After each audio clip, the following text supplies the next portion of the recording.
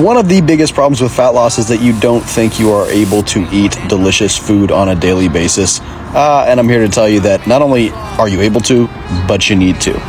If you're not enjoying the food you're eating every single day, it's not going to last. It's then a diet. It's a meal plan. Neither of these things last. You've tried them before. You know what I'm saying is true. So following recipes like this one, like this dude's here, we got some lobster, we got some ridiculous spice mix. What is that? Lobster, just giant shrimp. Either way, same fam, right?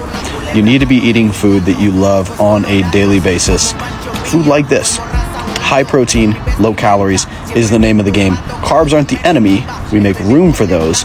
But if you know you got this ahead in your day to look forward to, and it's going to fit in your caloric budget, and it's going to help you get leaner, is it a process anymore? I don't think so. Follow this guy, eat food like this. If you need help getting there one-on-one, I got you.